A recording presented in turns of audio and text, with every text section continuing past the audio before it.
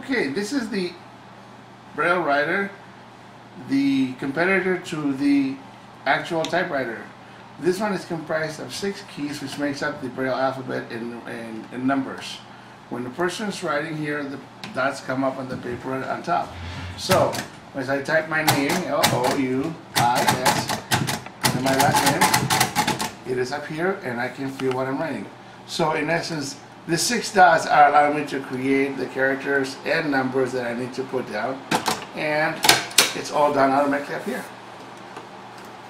Now, the equivalent of a paper and pencil is the Slate and Stylus. This is a slate. It's got little rectangles here with little markings for the holes, and what I do is I can write the same thing writing backwards. Now I have to write from right to left instead of left to right. So I'm going to put in my name, and we'll see how it comes out.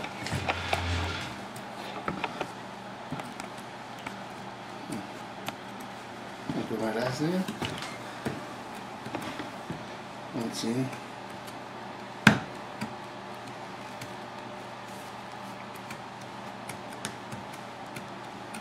So as you can see, I'm barely backwards. Now I want to check what I wrote. So I turn it over, and I can open it up to check and see if my name came out right. Hey, it came out perfect. So this is a form of, this is the equivalent of having a person with a scratch paper and a pen or pencil to take quick notes.